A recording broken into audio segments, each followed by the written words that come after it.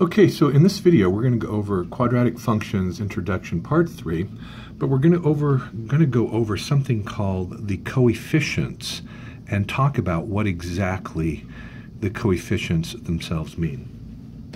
So remember, I told you that the standard form for a quadratic function is f of x, again, which means the same thing as y, is equal to a times x squared.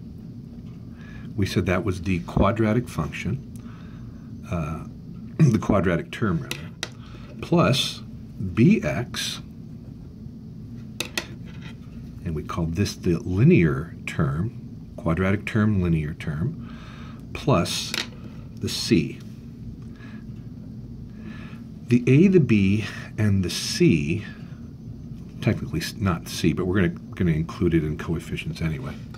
The a, the b, and the c are what we call the coefficients for a quadratic function. Now, what is a coefficient? Let me just write this in here really quickly. Coefficients.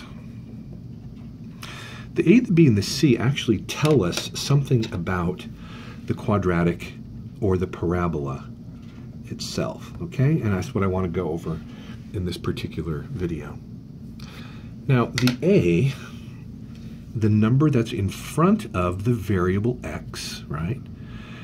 Actually, coefficients are numbers that are in front of variables to begin with, okay? So that's one definition of coefficients. But in this particular case, the a, for example, in ax squared plus bx plus c, will tell you the direction that the parabola opens. Now, what does that mean? The direction the parabola opens.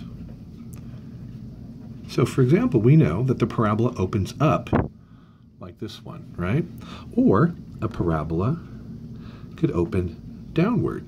It can also open sideways, but again, we're not going to talk about that in this particular class. Now, if the a value is positive, the parabola opens upward.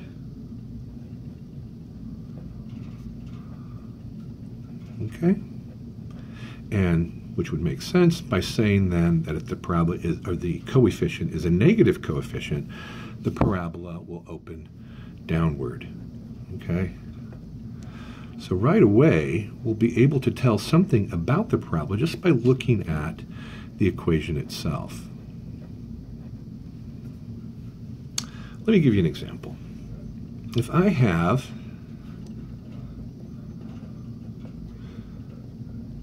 the quadratic function, f of x, is equal to 2x squared plus 4x plus 1.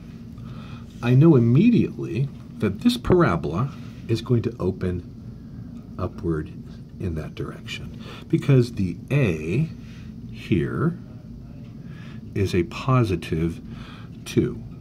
Okay, so again, positive number opens upward. So that's what the a can tell me. All right? Now, more information. The a and the b together can tell me what's called the axis of symmetry. Axis of symmetry. Now, what is the axis of symmetry? Remember, one of the things that we talked about in terms of a parabola is that you can actually cut it exactly in half, right? And that one side of the parabola is a mirror image. You just took it and you just pivoted on that axis, flip it like that, you'll get that side, okay? So this flips over to become this. This area where you actually do the pivoting is called the axis of symmetry. All right, so that's an important term. Axis of symmetry. And the axis of symmetry is some type of equation. It's usually an x value, like x is equal to 10 or x is equal to 5. And how do you find the axis of symmetry? It's basically this particular formula right here. Negative b over 2a. All right, so x is equal to negative b over 2a, and that will give you the axis of symmetry. Let's go back up to this example again. So what would the axis of symmetry be on this parabola? Well, let's go ahead and put in the numbers. Negative b in this case is positive 4 over 2 times, again, notice I'm always putting whatever value I'm replacing, I'm putting it in parentheses. Please do that. That's always a helpful thing. 2 times 2. That's going to give me a negative 4 over 4, or negative 1. Now what I know about this particular equation, or this parabola, is that the axis of symmetry is at negative 1. Again, let's choose this as our example. Here's my xy axis. And now there's negative 1, negative 2, negative 3, positive 1, positive 2, positive 3. So according to this, now I know that my parabola opens upwards, and its axis of symmetry, what cuts it right in half, is at negative 1. Now this is a little misleading. I had to draw it somewhere. The last thing what I don't know about this is I don't know where this particular vertex is, right?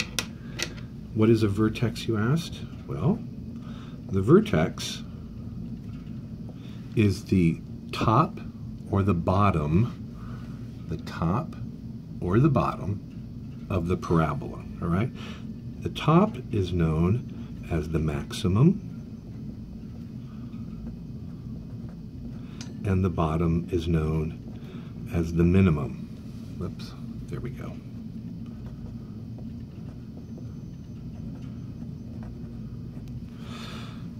So in this particular equation, I don't know whether it's doing this, or this, or this, or even down here, right? That's what I don't know yet. Is there any way to figure that out?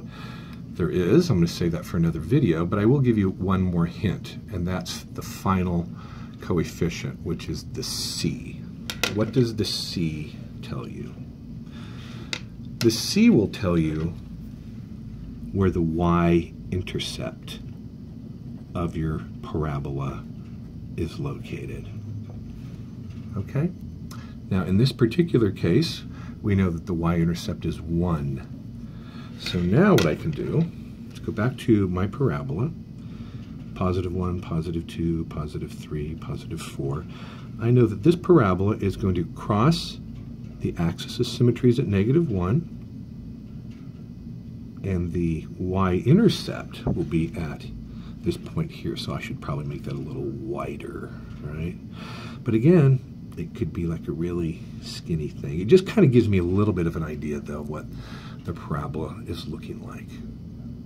Okay, I hope that was helpful. That was a little bit long-winded, but just remember the A, the B, and the C can give you some important information about what your parabola looks like. Hope that was helpful.